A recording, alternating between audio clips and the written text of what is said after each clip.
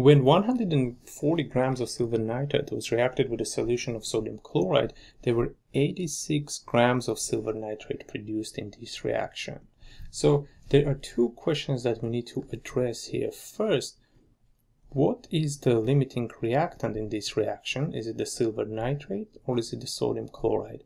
And also the second, the mass of the sodium chloride that was initially present in the solution. So these are the two questions that we need to address. In order to answer both of them, we need to first find the moles. Let's find the moles of silver nitrate. Now the moles of silver nitrate are equal to the mass of the silver nitrate divided by the molar mass of the silver nitrate. So this is equal to 140 grams divided by 169.9 grams.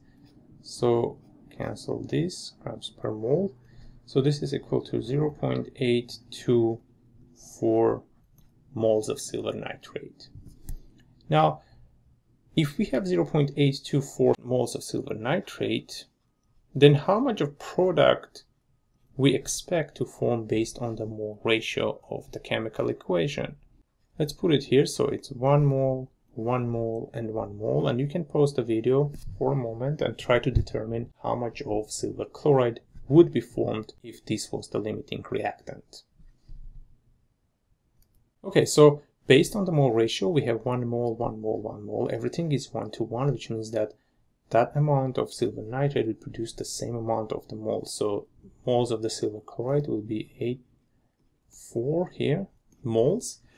And now what we want to do is we want to compare these with what actually was formed. We know that actually there was 86 grams of silver chloride formed. So to find the moles of silver chloride, what we want to do is, again, we're going to divide the mass by the molar mass. So 86.0 grams divided by 143.3 grams per mole. We cancel the grams, and so we have 0.600 moles of silver chloride. This is the actual yield of this reaction. So 0.6 has formed, but we predicted based on the silver nitrate that we will have 0.824 if the silver nitrate was the limiting reactant, which tells us that it is in fact not the limiting reactant because we have less than what we expected. So if this is not the limiting reactant, then sodium chloride has to be the limiting reactant and silver nitrate is in excess. Now, this is how we answer the first question. So the limiting reactant is the sodium chloride.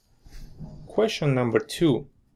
How many grams of sodium chloride we actually had in this solution? In order to do that, what we need to do is we need to find the moles of the sodium chloride based on the chemical equation.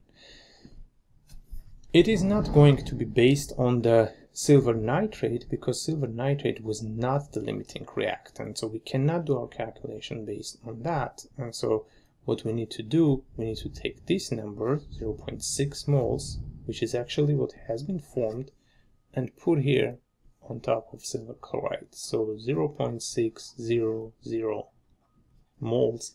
And then now based on the mole ratio, we can find how many moles of sodium chloride had actually reacted.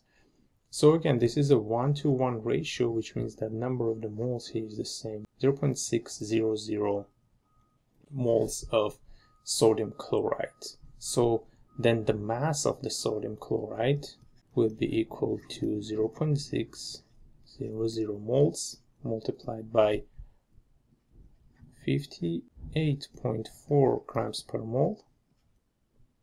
We can cancel this. And so this should give us 35.0 grams of sodium chloride.